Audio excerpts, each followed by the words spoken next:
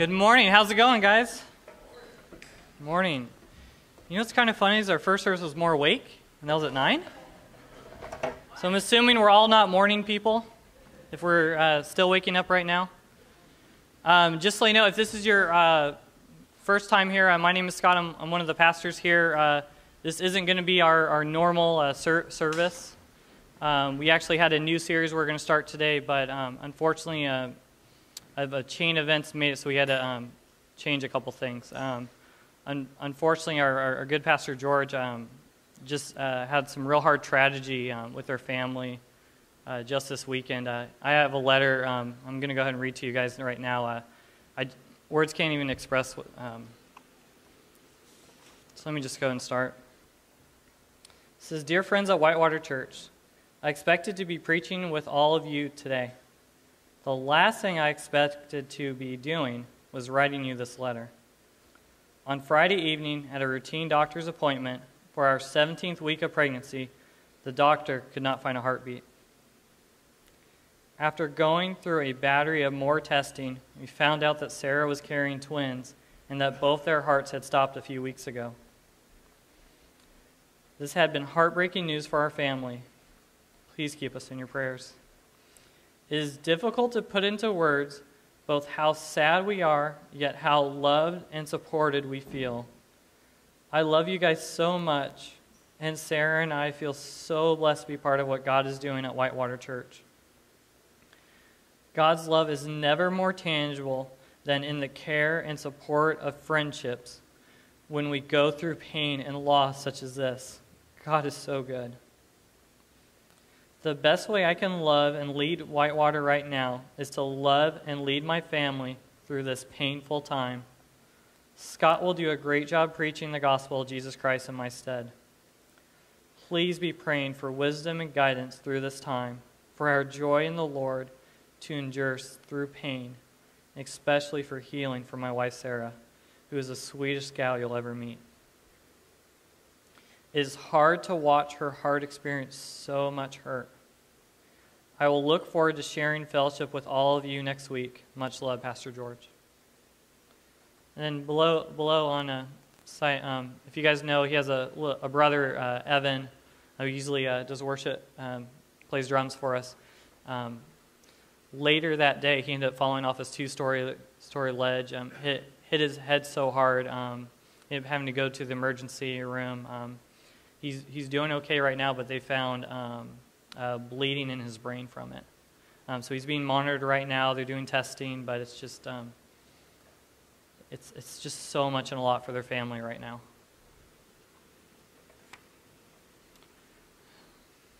When I first heard this news, I think many of you guys are probably feeling it right now. My heart just sank.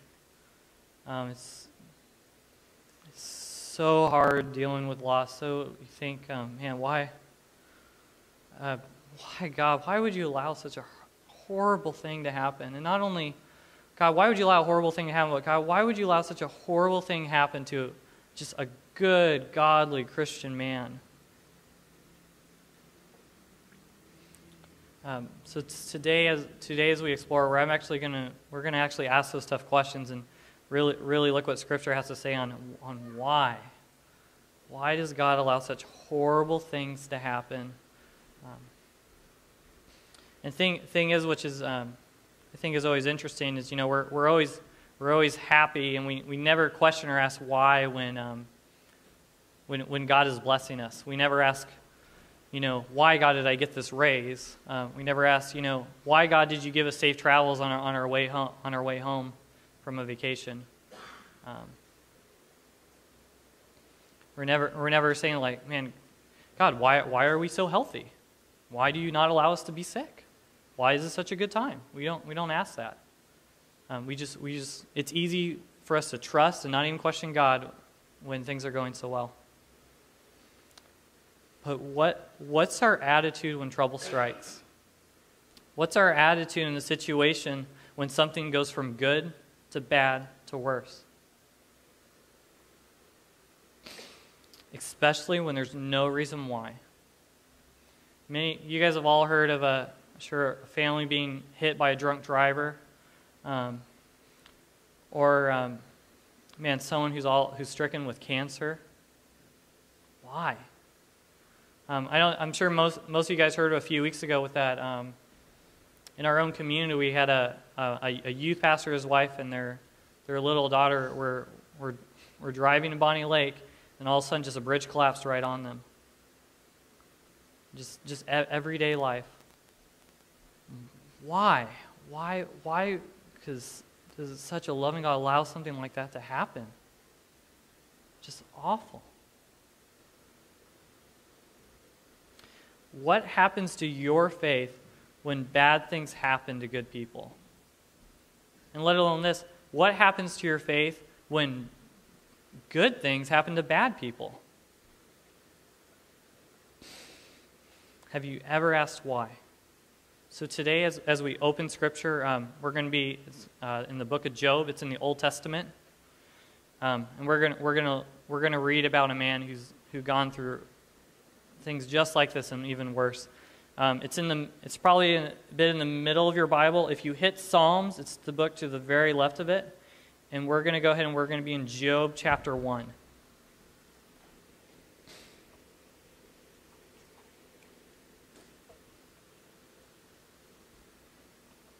All right, Job chapter 1, verse 1 says, "There once was a man named Job who lived in the land of Uz.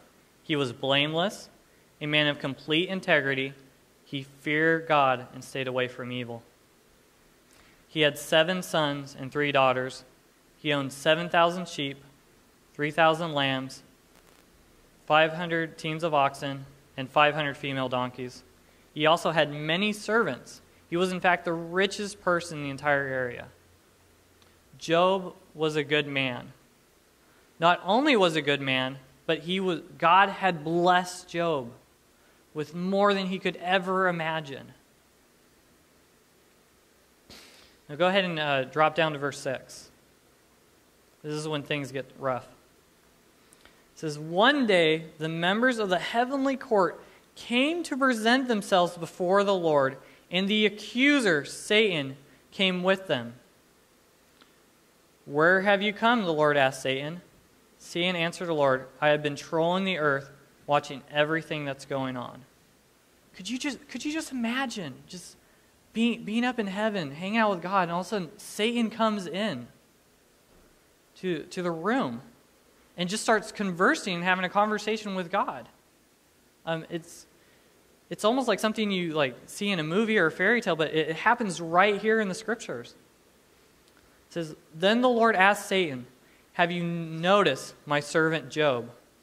He is the finest man in all the earth. He is blameless, a man of complete integrity. He fears God and stays away from evil.' Satan replied to the Lord, 'Yes, but Job has good reason to fear God. You have always put a wall of protection around him and his home and his prosperity. You have made him prosper in everything he does.'" Look how rich Job is. "But reach out your hand, take away everything he has, and he will surely curse your face." So what does God say? He says, "All right, you may test him." The Lord said to Satan, "Do whatever you want with everything he possesses, but don't harm him physically." So Satan left the Lord's presence. Man, this is crazy. It's just unfathomable for me, the idea of Satan conversing with God in such a way, and then God, like a proud papa, says, "Hey, have you considered my servant Job?" Could you imagine just in the same place, Satan having that conversation with God, and God's all, "Hey, have you considered my servant Heather? Hey, what about my servant Rick? Have you ever considered doing anything to Rick? Because man, I know that person follows me." Or how about my servant George and Sarah? Have you ever considered them? No pressure, right? No pressure at all? Anyone okay if God puts your name down? Oof. Satan likes us to believe, this is what I call toddler rules, is that if we do good things are going to happen to us. And if I do bad things are going to happen to us. So let me just explain a little more on that, what I call toddler rules. My daughter Linnea is 3. She understands these rules very much. She just finished potty training, and she knows when she goes potty, good things will happen. She gets riches, which is in the currency of candy right now, and chocolate. So anytime that she does a good job, she gets chocolate. And in fact, she is so excited about doing a good job, and how I know she does a good job is she goes, I did it! And then she claps for herself like this. I think maybe I was clapping for her a little too much before when she was starting it, so that's the routine. You know she went potty. And there's sometimes that instead of her clapping going, I did it, I hear, I made a mess. And she does make a mess. And then let's look at this. This is a bad decision, Linnea. We don't pee all over the floor. Daddy now has to mop this up. There is no chocolate. It's gone. She understands if I do good things, I'm going to get rewarded. And if I do bad things, I'm not going to get those riches. I'm not going to get that candy. And in fact, if I cry and complain and pout about it, something even worse happens. I went to IKEA. Have you guys ever seen those little tents they have? They're really cute for your kids to play around. We have one. And I didn't intend this way, but we call it the crying tent. So anytime she pouts or screams or is upset with the decision that was made because of her poor choices, she's been banished to the crying tent. So I'm all, Linnea, you got to go to the crying tent. And of course she's all, no, I don't want to go to the crying tent. And I'm like, go cry now. And then she'll run and scream and cry. And then she can come out when she's done crying. So I don't need to hear that all day. I'm just like, here, go ahead to the crying tent. I'm just looking forward when I get older, when I hear about this. They're like, oh no, Dad, don't bring up the crying tent again. But this is the type of thinking that Satan wants us to think. It drives me nuts when I hear teachers say, hey, do the right thing, you'll be rich. Hey, read your Bible and you'll be driving that new Cadillac that you've always been talking about. It's just not true. Bad things can happen to good people, and there doesn't need to be an explanation. Whether it doesn't have to be that God's testing you. It necessarily have to be just because. It could be that, hey, this is just going to, God has a reason that maybe that we just can't see. Just because something good happens to you doesn't mean we deserve it. Neither does bad stuff happen to you just because you deserve it. In the next two, in the rest of this chapter and the next chapter, we see that Job loses everything. He loses his riches. He loses his children, his health.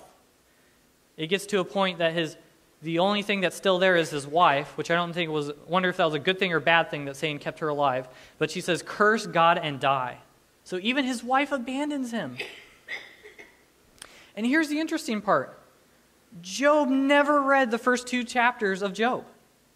He never understood why. God, why did you allow this into my life? Why did you take everything I had away from me? And I think when we go through pain and we ask why, I think the most toughest pain we can go through is when we don't have an answer to why. If there's a good reason on why something happened, it's easier for us to follow God. It's easier for us to understand, easier for us to cope when we've been hurt or we know someone who's gone through a loss.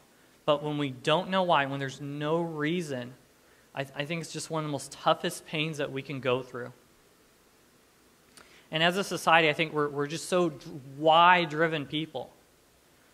I think, if you guys were here, before we moved here, we were in a building at Puyallup High School.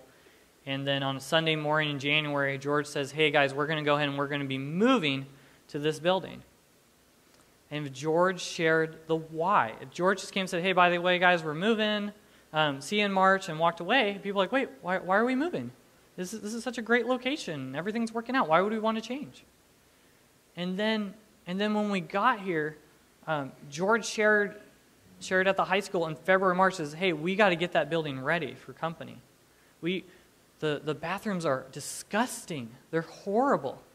If he didn't share the why that the men's bathroom looked like like you'd rather go to a Circle K and people are writing on their connection cards, I love your church, but I can't go to the bathroom, it would be a good explanation on why are we building and why are we working on this bathroom. The same thing can go for our sign ministry. We have people that put signs throughout, all throughout downtown. If George didn't share, hey, well, you know what? Majority of the people who come to our church on their connection card, they say that they saw the sign and that's how they found our church. If we don't know that why, we question it. We question the trust. Why am I spending my Saturday morning putting out this sign and hoping not to get hit by a car, or someone upset that I put my blinker on and I had to stop traffic just to put this out? But if I know that someone may come to Christ and come to the church because of it, it changes our motivation. Changes the why.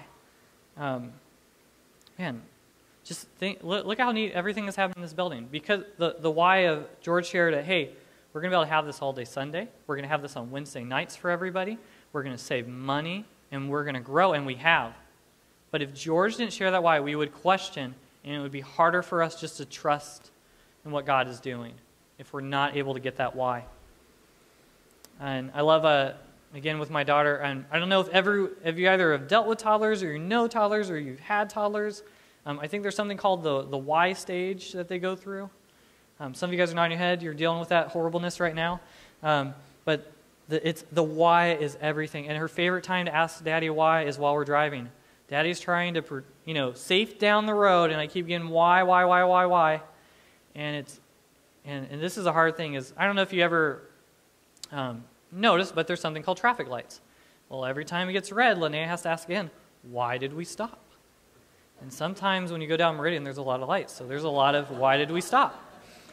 And then so I'm like, well, Linnea, what color? She's all, it's red. I'm all, yes, what does red mean? She's all, says stop. She's like, well, why did you stop? I'm like, well, Linnea, let me go into explanations of what a traffic accident is and let me explain safety and traffic rules to you and why if we go down this intersection right now at the red light, we might get hit by a car. Well, why would we get hit by a car? I'm like, well, let me explain that the other person has a green light, and as they're going through, they're going to hit us, and then we may get in a car accident. No, let alone we may get a ticket. And when we get the ticket, the officer is not going to want to be paid in chocolate. It's just, why not in chocolate, Daddy? Everybody loves chocolate. Well, let me explain again. Chocolate melts. You can't really keep it. It's not going to last. I hear this why over and over again, and yet I don't know if you ever have gone this way as a parent, or if you're a parent, I'm sure or if you're a child, I'm sure you at least have heard this once from your parents, when they say, because I said so. And I get to a point in myself where I say, because I said so, and I'll say, just trust me. There's a reason why we're not going through the red light right now. Just because I said so. The only problem is sometimes it backfires, and I ask her, Linnea, why did you make this big mess? She's all, because I said so. I'm like, well, you can't say the word, I said so. Why can't I use the word, I said so? Oh, if you know how to break the habit, talk to me afterwards. I have to say, I think when we ask this why does bad things happen, I think sometimes there's reasons that are hidden in view that only heaven can see. We don't know the whole story, and God is expecting us to trust Him when bad things happen. To the point that God's reputation may be riding on our reaction. How do we respond when we do not get a reason? Here's how Job responds in Job 1:20. It says, Job responds with this: after all this had happened, Job stood up and tore his robe in grief. Then he shaved his head and fell on the ground to worship. He said, I came naked from my mother's womb, and I will be naked when I leave. The Lord gave me what I had, and the Lord has taken it away. Praise the name of the Lord. When we go through pain, just like Job, we have two options. I can either run towards God, or I can run completely away from Him. Job chose in this situation that, God, I'm going to remain faithful and watch you, even with him not knowing the why. every reaction that we make when something bad happens, we have to be strategic about it. Let me say it. Every reaction, we got to be strategic. And what I mean by that is people are watching us. People are watching how you handle every situation in life. Whether that's you're driving down the road and you blow a tire and they see you down the road. Whether it's the situation of your child or spouse saying, by the way, I just wrecked the family car. Whereas how do you react when you know that someone's been lying about you and everyone's talking about that lie? Or how do you react when you know a loved one or you yourself have been stricken with just a sickness that shouldn't be? People are watching us and seeing how we're going to react when we go through hard times. And those that are here, Christians especially, they're going to be watching. Are you going to fold when bad things happen? Or are we going to remain faithful? And guys, I can say through the bottom of my heart, I completely understand what it means to go through hard times. I know what it's like, and I understand some of the shoes you guys are in. I know some of you guys are hurting right now, and you're like, Scott, you have no idea or understand what I'm going through. Well, I have a younger brother named Aaron, and 10 years ago we had a real tragedy. My brother just got off work at Kmart. It was 10 years ago, so they existed back then. And then when he called his girlfriend and said, hey, mind if I hang out with you till you get off work? She said, sure. So my brother ended up going to Target and hanging out with her, and he was actually going to take her home. And his girlfriend at the time, she's like, let me call my dad real quick. Let me just make sure it's okay that you take me home. So she calls her dad and says, hey, is it okay if Aaron takes me home? And he says, no. I don't want him taking you home, but I will go ahead and I will pick you up. And she said, well, can you at least just hang out with me in the parking lot till you come? And he said, that's fine, go ahead. So brother's girlfriend at the time, her dad comes driving by, comes to pick her up. And before anything goes to pick her up or exchange any words or anything, he rolls down his window, he takes out a gun, and he takes my brother's life. And didn't say a word, didn't explain anything, just took my brother's life. And then after that, he ends up driving away. And while driving away, a highway chase starts happening. The guy ends up losing control of his vehicle, hits a guardrail, and in that moment, he decides to reload his gun and take his own life. And my senior year of high school, my week before I graduate, at midnight, we get a knock on the door. My dad opens it, and there's a police officer trying to identify to see if he's the father of Aaron. And has to let us know right then and there that he's no longer with us.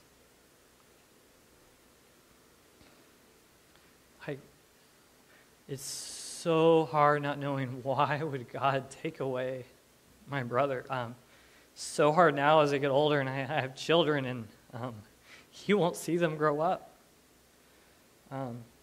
Or I can't ask him or experiences like, man, what is going on with your wife? Am I crazy in my marriage right now? I can't ask him advice on things. I can't see how he's doing.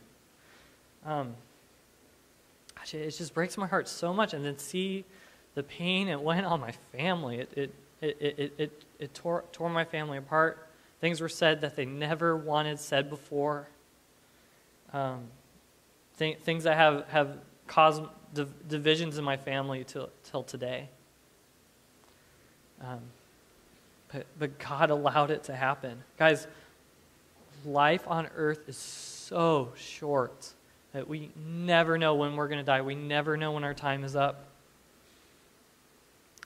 Like Job saying, naked I came and naked I'll depart. The only thing that's going to matter when we die is what we did with this life on earth.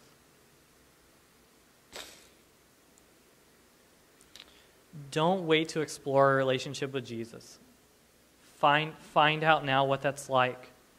We don't know how much time we have, and the little time we have matters for eternity. Let me go ahead and demonstrate. After I lost my brother, I heard a pastor teaching, and this really hit me so much. This little red tip here, imagine that's your time on earth, that little tip. Imagine the rest of this rope. This is eternity.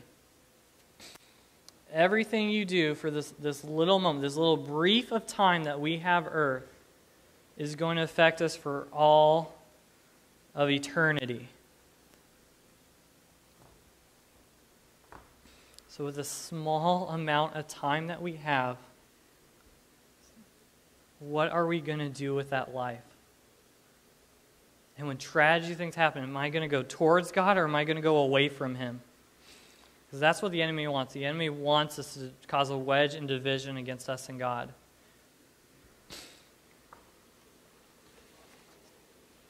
Satan is never going to admit that God alone is the only worthy to be worshipped. And he has accused God of stacking the deck. He says, hey, the only way that you're going to follow God is if He blesses you. And if you're not being blessed, God wants nothing to do with you. He'll make you think that either God is testing you or God is just trying to be that mean kid with a magnifying glass burning ants. And that's what Satan wants to make you think. He doesn't want to make you think He loves you. He doesn't want to make you think He cares about you. And he doesn't ever want to think that whatever tragedy or hardship you've gone through, that God can't use that for His glory or take and make it good. Because of the loss of my brother, I ended up teaching and sharing the gospel to hundreds of people for the first time at his funeral. And it was after I got down, I had so many people saying, Scott, have you ever thought of being a preacher? Have you ever thought of being a pastor? I never would have ever even had the consideration of ever being on stage. I hated being on stage. I never would talk to a group of people. If it wasn't for my brother's death, I never would be here today. Because of my brother's death, I get to share this story today and hopefully bring some truth in your guys' hearts and lives. And I'm thankful that because of my brother's loss, I can understand the hardships some of you guys are going through right now. I can understand, I can talk to someone who's gone through loss. It's very hard, at least in my situation, it's very hard talking to someone who doesn't know what you're going through and hasn't actually experienced it themselves. I don't want you guys to think God didn't allow what happened to George and Sarah to test them, but what God has taken that was something that was bad, God will make it into good. In Genesis 50, we're reminded when Joseph says that you intended to harm me, but God intended it for good. People are watching right now George and Sarah, and they're watching how are they reacting to the situation that just happened to them today. How are they acting after losing their children right now? How are they acting where their brother has now fallen off a ledge and is in the hospital? I think it's a bold statement that George and Sarah decided to put their family first right now. And we were so excited for this new series. We've been doing months of planning, and then yesterday in the afternoon I got the call. I talked with George, and he's like, I need to spend my time with my family. I got to be the example right now. People are watching what George and Sarah are doing. People are going to watch what we as Christians do. They're going to watch to see, is God a priority? Do they find times to be with each other for their family? Do they find times to go to church and is church a priority on Sunday? Is reading the Bible a priority? I hated when I was a kid. My dad would force me to go to church all the time until I realized and understood the priority of going to church. And then what I say is unfortunate. We had this lady come to church once, two weeks before her death. She's in a wheelchair. She's in an oxygen mask. And my dad says, if she can make it to church, you can make it to church. And that's hit me to this day. My dad would read his Bible every afternoon after he got off work. And that hit me every day as I saw the importance of being in the Word, because I was watching my dad. I was watching to see how he reacts. And it caused to help me be the person I am today. So I'm going to go ahead and I'm going to end with this. 2 Timothy chapter 2. It's in the New Testament if you want to go ahead and flip to the end. 2, and I'm going to start in verse 8. And this is Paul's talking to Timothy, who's one he's been mentoring while he's in prison. Paul says, "Always remember that Jesus Christ, a descendant of King David, was raised from the dead. This is good news I preach. And because I preach this good news, I am suffering and have been chained like a criminal. But the word of God cannot be chained. So I am willing to endure anything if it will bring salvation and eternal glory in Christ Jesus, to those God has chosen. This is a trustworthy saying. If we die with him, we will also live with him. If we endure hardship, we will reign with him. If we deny him, he will deny us. If we are unfaithful, he remains faithful, for he cannot deny who he is." I love over and over where George, he talked about a few months ago, and it's hit me this day. He said, the currency of the kingdom is relationships. And what matters the most is, with our small time hours, is who have we loved on? Who have we helped when we're hurting? Who have we visited in prison? Who have we given a meal to? The impact we made is, as Job said, naked I came from the womb, naked I shall depart. We don't get to bring anything with us when we go to heaven. But what's going to matter is how did we live our life with other people? Who did we talk to when we were hurting? And if I know where it says, "So I will endure anything if it brings salvation and eternal glory in Christ Jesus to those God has chosen," how could I not want to follow Christ if I know that something I may do may help someone lead to salvation? I think at times it can be so easy for us to say, "Yeah, I'll be a martyr for Christ," but man, I can't imagine. But if I knew that something I'm doing while going to church, the people I talk to, loving on someone, taking them out for coffee, if I knew there's a chance that they may it may bring salvation, if I know that if with my brother passed away, if I know at least one person found Christ because of it, for me that would be worth it. That would be something worthy of dying for. If I knew that people found Jesus because of his death, because if something were to happen to me, the same thing. And in verse 13, I love it. If we are unfaithful, he remains faithful, for he cannot deny who he is. We're sinners. We're not always going to react the way that we should. And when situation arises, when we are unfaithful to God, he is still faithful to us. He's still a proud papa of us. He loves us. He cares for us. I love that aspect of we have a God that even if we are faithless, he will remain faithful to each and every one of us. So my challenge for you guys this week, we as a church, I want to be able to come alongside as a loving family to George and Sarah. And I'll get to how we're going to do what I'd like to do in a minute for that.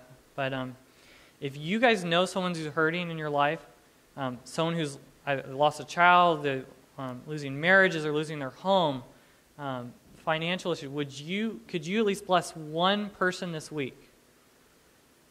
At Whitewater Church, we talk about that we want to be known as a hospital, not a university.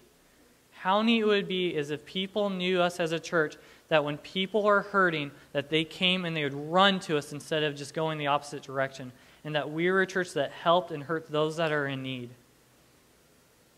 So I ask that you would just do for one person this week. And if you are hurting, if you are in need today, would you come and talk to us afterwards? Would you let us know? Because if we're going to be a hospital, that means we got to do what we say, and we want to be able to help you.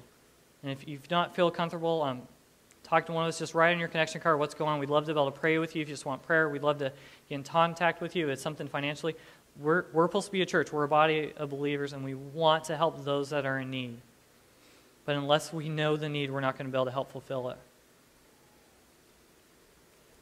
So what I'd like to do, before the worship, when the worship starts, is we have. I think I was talking with George, and the best thing right now is just prayer and encouragement for George and Sarah. So during worship, we have paper in the back, and I have pens and I have envelopes. I'm just going to ask, could you write at least one encouragement for George and Sarah? Or could you? It could even be like, hey, just one word. Hey, I'm praying for you. I love you guys. I know that would just mean the world to them. They don't even know we're doing this. Is if we got to drop off all these letters of encouragement to know that people are praying for them and they care about George and Sarah. So if you do that, I'm going to go ahead and I'm going to close in prayer. And if you could do that, we have tables in the back during worship. You go ahead and if you just write a few things of encouragement for George and Sarah, I know it would mean the world to them. Heavenly Father, I just thank you so much for loving us. God, it's so hard to ask the wise Lord, but God, I ask that in this situation, something that was bad, can you take it to good and for your glory? And for us that are hurting or going through hard times right now, can you take that situation, our situations right now, use it for our glory? Let us know that you are there, that you are with us, and that things will pan out for your glory and your goodness, Lord. In your name we pray, amen.